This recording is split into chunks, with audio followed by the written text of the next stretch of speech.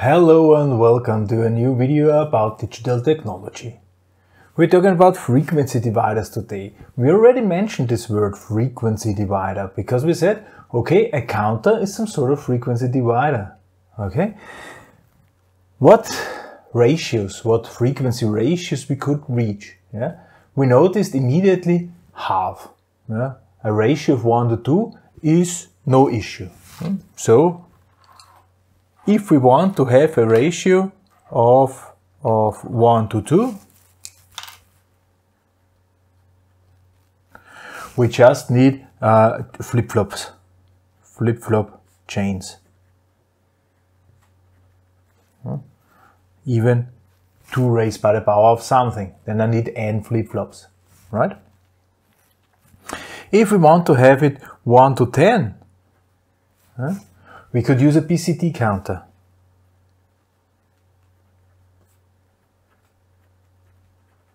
The last digit is 1 to 10. If we are using 1 to 16, then we could use a hex counter.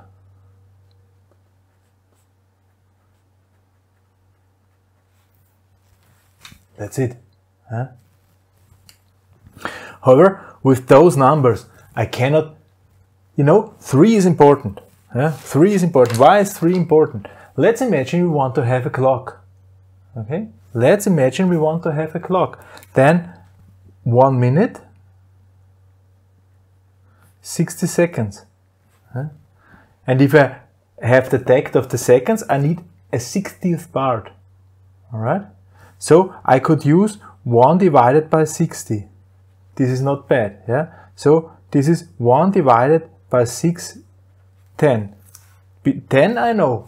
3, a 6, I could even use 1 divided by 2 by 3 by 10. Okay? This would also be 60. And, well, 2 I know, 10 I know, 3 I don't know, 6 I don't know. So I cannot realize this. Cannot realize simply. From minutes to hours, alright, it's the same. And from hours, 1 day is 24 hours. How we would reach that?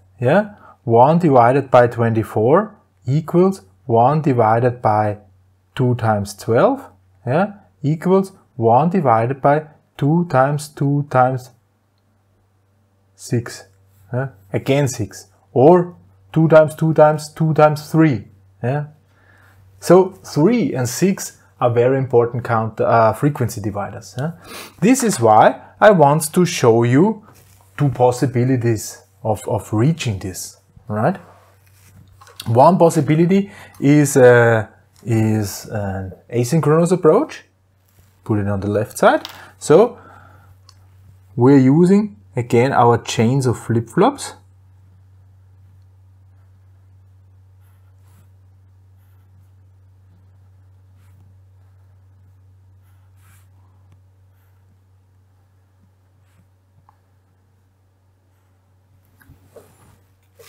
Then we again have our the T input, T input, T input. So that's it.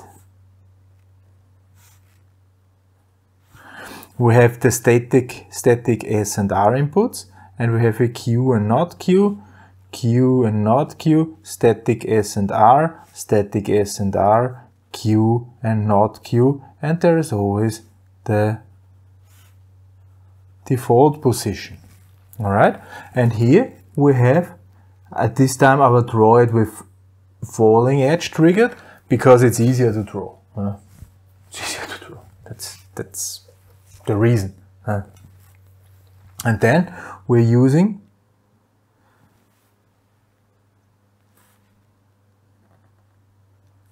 exactly as we have done with the counter, like that. Then we have here QC, I call it. Here we have QB, and here we have QA. Here we have the C input. And actually, what I'm going to do is I add an AND here, logic AND.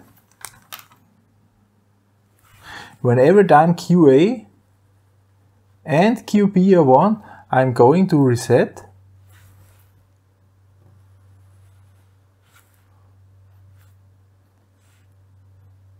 those two. So this is the addition. And now let's see what is happening. Okay, so let's say we have here QA.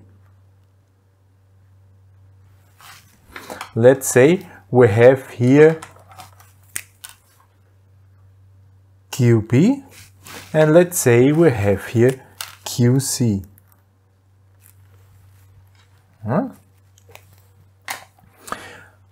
We all start at 0. We all start at 0, 0, 0, 0. First falling edge. This is not 1, yeah? So this one will toggle. First one will toggle. QA is toggling. Going up. I have a rising edge here. Does not do anything. So actually this is how this would look like. Rising edge. Shortly afterwards. Okay. Next toggle. This toggles again a little bit later. This I have not used. It's just the time the element needs. Here, this will also toggle because this time I have here now a falling edge. So we are toggling here. Right? We're going up here. We have no falling edge here. Nothing. All right. What's the next thing?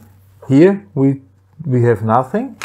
Here we stay up. Here we stay up. Next thing which is happening, toggle, because next falling edge, toggle, whoop, toggle. And now what do we see? We have both set to 1. So this and this, in this the AND is fulfilled here. AND is fulfilled. Okay, and suddenly both are getting a reset. So here after we will reset this. Here we will be just a little bit up, zack, and the AND is resetting those two. We are resetting. We have here falling edge, and suddenly, zack, at exactly this position at this time where we are dropping, this will trigger this to change. All right. Here actually for QA and QB we are back at the beginning, but this time QC is high. So actually with the next falling edge it would look exactly like here. Zack, I just draw it exactly like here. And also this one will simply change here. Here both are 1, just a short impulse. And here this will toggle again.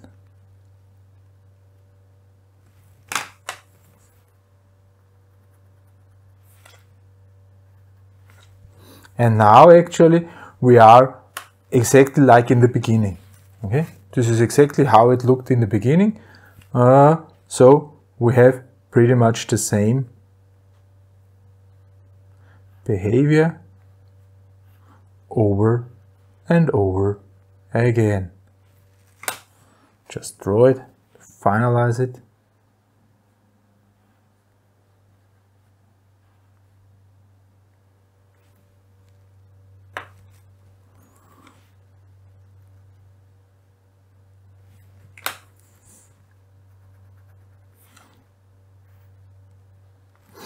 And now let's see how many pulses we had here.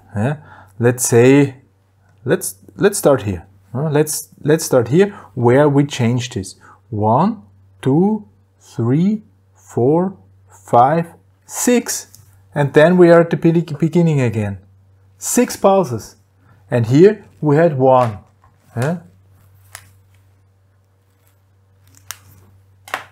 This is a asynchronous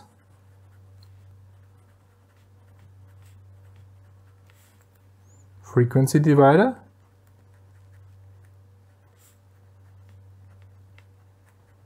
In the ratio 1 to 6. Hey, this is what we needed here. Alright? This is what we needed here. So this is one possibility. And also, here is no issue if it's asynchronous or not.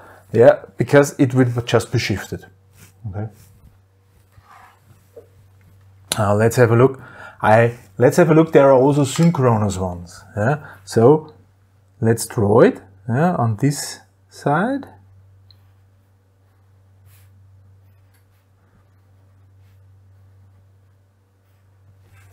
This time I will have 2 JK flip-flops.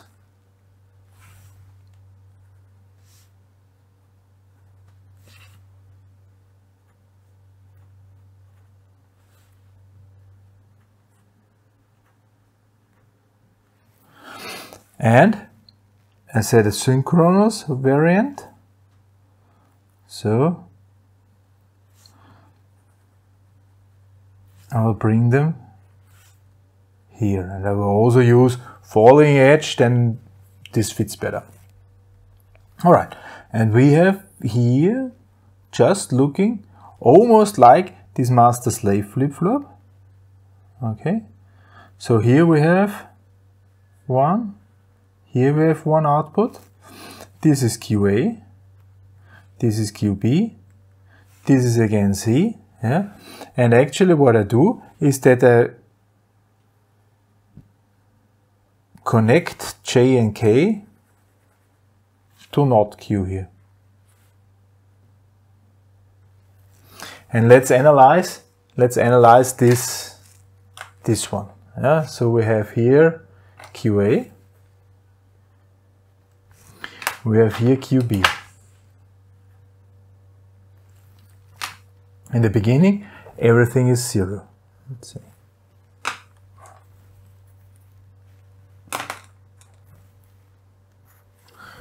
Everything is 0.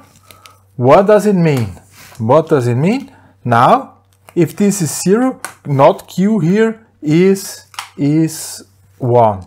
So with the first falling edge, this one will toggle. Yeah? So QA will toggle up. Zack. Yeah? What does this mean? Here, nothing, because this would just take what was there before. It was 0, 0. So it will stay at 0. We'll stay at 0 here. Next falling edge. This one will take what's on the input, because the J input is now set and the Q input is not set. Yeah? So this will change up. At this point in time, this was still down. We will change down here because this was still 1. Right? Right. So this was still 1. So this is toggling, and this will take at the same moment in time the previous the position, because this has some time it takes to toggle. It will take the position high.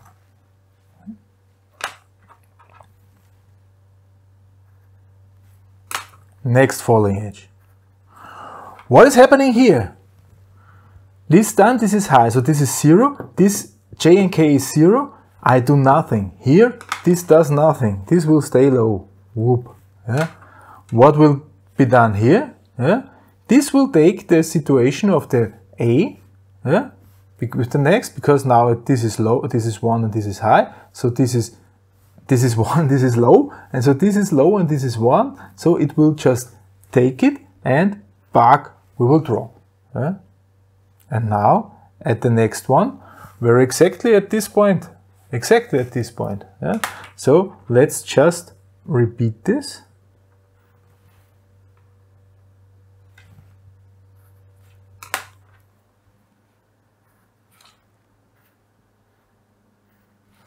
Aha. This is how this looks like.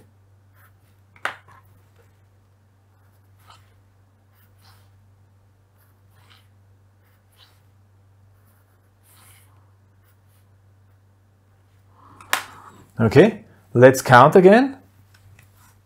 Let's start here. We have here 1, 2, 3. Then we are exact the same position. And here we have 1 pulse in the meantime. And also here, red one is also 1 pulse. So this is a synchronous frequency divider in the ratio 1 to 6. This is synchronous.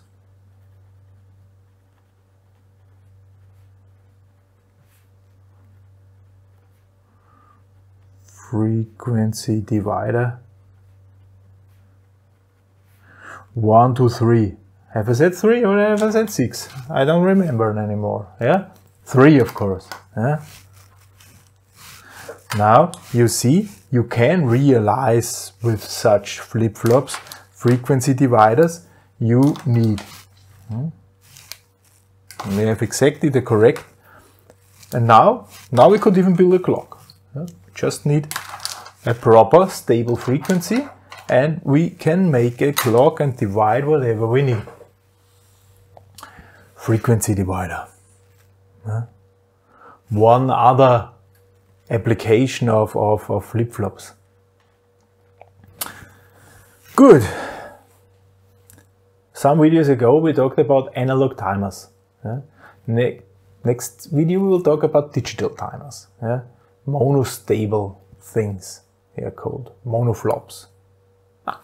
We'll see how this is working. Next video, digital timers. For this time, thank you very much for listening. Goodbye.